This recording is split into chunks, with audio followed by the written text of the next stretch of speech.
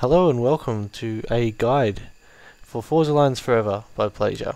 Please watch these in 1080p.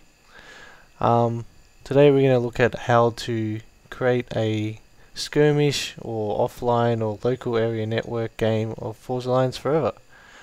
If you want to play over LAN with your friends, or you're on a laptop somewhere without internet to play against people and you want to play AI on the ForgedAlliance.exe balance, or you just want to sandbox stuff or whatever happens to be.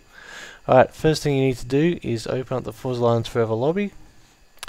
You need to go to play, FAF, password, put that on. Now what we're doing here is we're putting the password on so no one joins our game, which will be up for 1 second. And by hosting the game, the ForgedAlliance.exe lobby will update you to the latest version, which is 3658. Now if you're not on the latest version, it'll download a big patch. So just let that happen. Right, now that that's done, what you need to do is open up your Windows Explorer, go to your C drive, go to your ProgramData. Now this is a hidden folder, so if you don't have hidden folders visible, you can just type it in manually up here, if you can type. Alright, next up you find FAForever, then you want to go to bin.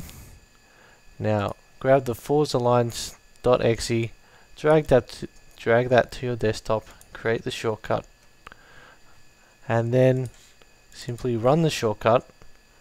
And instead of going to the multiplayer lobby like ForgedAlliance, it'll go to let me put the dual screen mode on there. It'll go to the standard, sort of the old school one, where you can go skirmish, you can go multiplayer, and so on.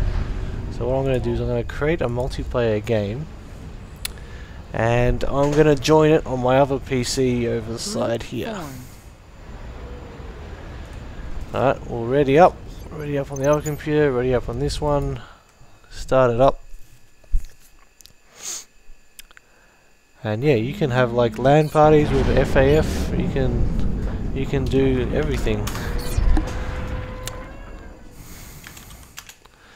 And that's how you do it, guys. Enjoy.